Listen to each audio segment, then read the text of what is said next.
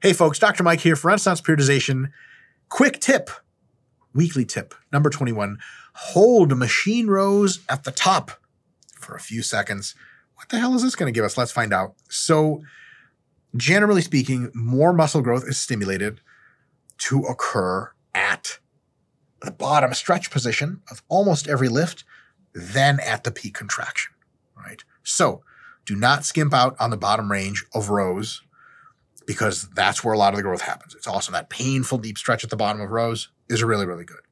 However, in my experience, the top of rows from here to here tends to hit some muscles that the bottom might miss out on a little bit.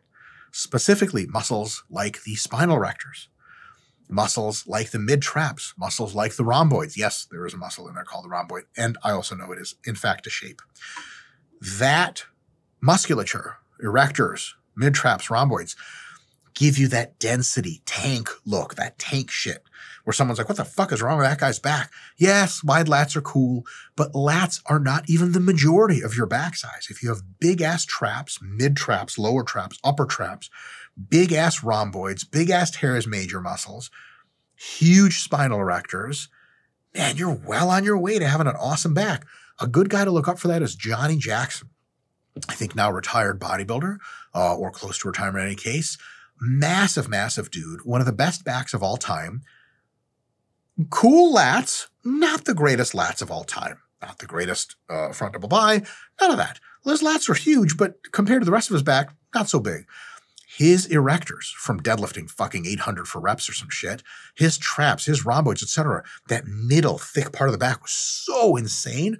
You look at his back and you're like, what the fuck is that? So back and lat training is not ever synonymous. And anyone who makes that mistake is probably someone to look at interestingly if you follow them, like, oh, maybe they don't know everything.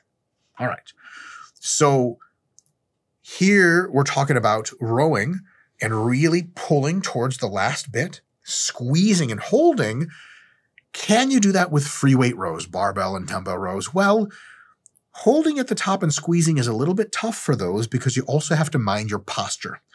And you end up having to use so little weight in order to squeeze at the top because biomechanically the leverage gets worse and worse the higher up you go, that you have to drop the weight so much, it ends up sort of robbing you of the stretch stimulus, which isn't ideal. So I would say on free rows, just gently touch your tummy with barbell or gently come out to here with dumbbell. Don't pause, don't stop, because if you have to pause and stop for the rep ranges to make sense, you have to use too little weight. So regular rows, just touch gently, but machine rows can use a little bit of modification to be better, because a lot of people do machine rows the same way they do regular rows, do whatever normal cadence, which is totally fine. But what you can do is take your machine rows and change the cadence a little bit.